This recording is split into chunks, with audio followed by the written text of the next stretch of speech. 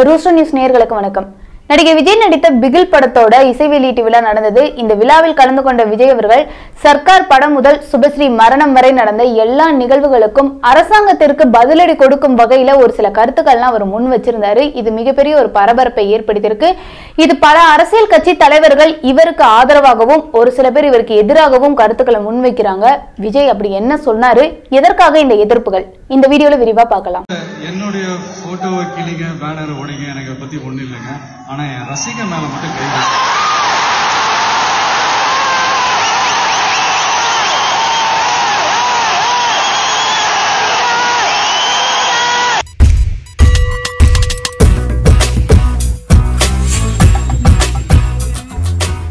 விஜய் அட்லி கூட்டணியில் உருவாகி இருக்க படம் பிகில். இந்த படத்தோட இசை வெளியீட்டு விழா நேற்று, அதாவது செப்டம்பர் 19ஆம் தேதி சென்னையில இருக்க சாய்ராம் கல்லூரியில நடைபெற்றது. இந்த விழாவில் விஜய்க்கு ஜோடியாக நடித்த நயன்தாராவை தவிர மற்ற எல்லா பிரபலங்களுமே கலந்துகிட்டாங்க. மேலும் விஜயை வைத்து அடுத்த படம் இயக்க போகிற லோகேஷ் கனகராஜ் அவர்களும் கலந்துகிட்டாங்க. மேடையில் ஏறி பேசிய எல்லா பிரபலங்களுமே விஜய் செட்ல இப்படி நடந்து பாரு, அப்படி நடந்து பாருன்னு ரொம்ப ஒரு மெய்சில் இருக்கும் வகையிலேயே பேசி வந்தாங்க. மேலும் இவ்விழாவில் இசையமைப்பாளர் AR ரஹ்மான் அவர்களோட இசை கச்சேரியும் நடைபெற்றது. இதைத் தொடர்ந்து மேடையில் ஏறி விஜய் அவர்கள் பேசினாங்க. அவர் பேசுறதுக்கு முன்னாடி அவர் வெறித்தனம் பாடல் ஒன்றை பாடி அவரோட ரசிகர்கள் எல்லாத்தையுமே மகிழ்ச்சியில ஆழ்த்தி இருந்தாருன்னே சொல்லணும்.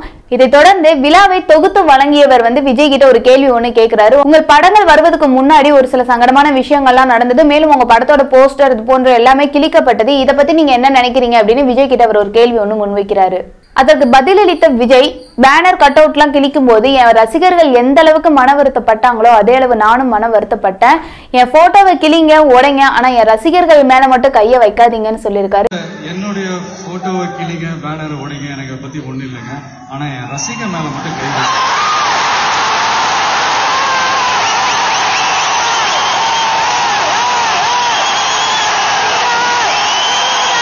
இதைத் தொடர்ந்து என் ரசிகர்கள் எவ்வளவோ கஷ்டப்பட்டு எவ்வளவோ சிரமத்துக்கு நடுவுல எவ்வளவோ கனவுகளோடு இந்த பேனர்கள்லாம் வச்சிருக்காங்க.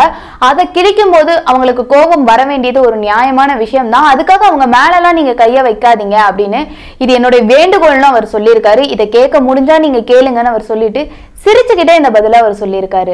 அத்துடன் சுபஸ்ரீ விவகாரத்துல ட்விட்டர்ல நீங்க ஹேஷ்டேக்லாம் ட்ரெண்ட் பண்ணா அது நல்லதா இருக்கும். ஏன்னா சமூக வலைதளங்களை நம்ம சரியா பயன்படுத்த வேண்டியது நம்மளோட கடமையா இருக்குன்னு அவர் சொல்லியிருக்காரு.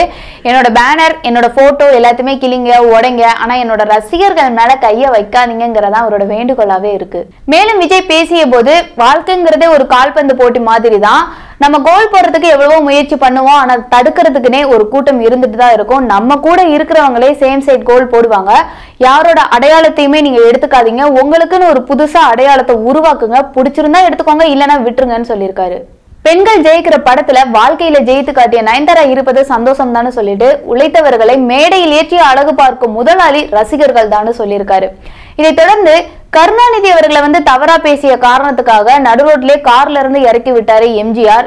எதிரியாக இருந்தாலும் கூட அவங்களுக்கு மதிப்பு கொடுக்க வேண்டும் அப்படிங்கறது அவருடைய எண்ணம். அததான் இப்ப நான் சொல்றேங்கிற வகையில அவர் மேடையில இந்த கருத்தை முன் வச்சிருக்காரு. இதை தொடர்ந்து யாரை எங்க உட்கார வைக்கணுமோ அவங்களை அங்க உட்கார வச்சா எல்லாமே சரியா நடக்கும்னு சொல்லியிருக்காரு. அரசியல்ல விளையாடுங்க, ஆனா விளையாட்டுல அரசியலை கொண்டு வராதீங்கன்னு சொல்லியிருக்காரு. நடிகர் விஜய் அவர்களோட இந்த கருத்துக்கு பல அரசியல் கட்சி தலைவர்கள் எதிர்ப்பையும் பல பேர் தங்களோட ஆதரவையும் தெரிவிச்சு வந்துட்டு இருக்காங்க. அந்த வகையில தான் கமலஹாசன் அவர்கள் சரியான நேரத்துல சரியான மேடையை பயன்படுத்தி நியாயத்துக்காக குரல் கொடுத்திருக்கும் விஜய் தம்பிக்கு வாழ்த்துக்கள்னு சொல்லியிருக்காரு. மேலும் இவரை தொடர்ந்து மத்திய இணை அமைச்சர் பொன் ராதாகிருஷ்ணன் என்ன சொல்லியிருக்காருன்னா, அரசியல்வாதிகளே இப்ப அரசியலை பத்தி தவறான புரிதல்கள் கொண்டு அவங்க பேசி வந்துட்டு இருக்காங்க. இந்த நிலையில நடிகர் விஜயும் இப்ப சேர்ந்துட்டாரு அப்படிங்கறது வருத்தத்தை அளிக்குது அப்படிங்கிற மாதிரியான கருத்துக்களை அவர் சொல்லியிருக்காரு. இதுபோன்று நிறைய அரசியல் கட்சி தலைவர்கள் விஜயோட இந்த கருத்துக்கு எதிர்ப்புகளை தெரிவிச்சு வந்துட்டு இருக்காங்க. மேலும் நடிகர் விஜய் அவர்கள் சர்க்கார் படம் முதல் சுபஸ்ரீ மரணம் வரைக்கும் நடந்த எல்லா நிகழ்வுகளையுமே மறக்காம அழகா ஒரு வரியில இந்த மாதிரி இருங்க அப்படின்னு சொல்லிட்டு போயிருக்காரு. ஆனா அவரோட ரசிகர்கள் எல்லாமே இது ஏன் அரசியலை ஆக்குறீங்க, அவர் ஒரு கருத்து தானே சொல்லியிருக்காரு, இதை ஏன் நீங்க எல்லாருமே அரசியலுக்கு உட்படுத்துறீங்க அப்படிங்கிற மாதிரியான கேள்விகளையும் அவங்களும் முன் வச்சுட்டு வந்துட்டு இருக்காங்க. நடிகர் விஜய் அவர்களோட இந்த பேச்சுல எந்த ஒரு அரசியலுமே இல்ல. இது ஒரு பொது கருத்தாகவும் அவரோட ரசிகர்களுக்கான கருத்தாகவும் தான் இது இருந்துட்டு இருக்கு. ஆனா இதுல கூட அரசியல்வாதியை பூசி பல தரப்பினர் அவங்க எதிர்ப்பை தெரிவிச்சு வந்துட்டு இருக்காங்க அப்படிங்கறதா விஜய் ரசிகர்களோட கருத்தாவே இருக்கு. இதை நம்ம எப்படி பார்க்கணும்னா, நடிகர் விஜய் அவர்கள் இதை அரசியலாக பேசினாரோ இல்ல அவர் பொதுவான கருத்துக்களா சொன்னாரோ, எது எப்படியாக இருந்தாலும் அவர் கூறிய கருத்துக்கள் எல்லாமே நிதர்சனமான உண்மை. அதன்படி கேட்டு எல்லாருமே நடந்துகிட்டா நல்லா இருக்குங்கிறத முன் வச்சுட்டு உங்களிடமிருந்து விடைபெறுவது த ரூஸ்டர் நியூஸ் டீம். மேலும் இது போன்ற செய்திகளுக்கு த ரூஸ்டர் நியூஸ் சேனலை சப்ஸ்கிரைப் பண்ணவும். நன்றி, வணக்கம்.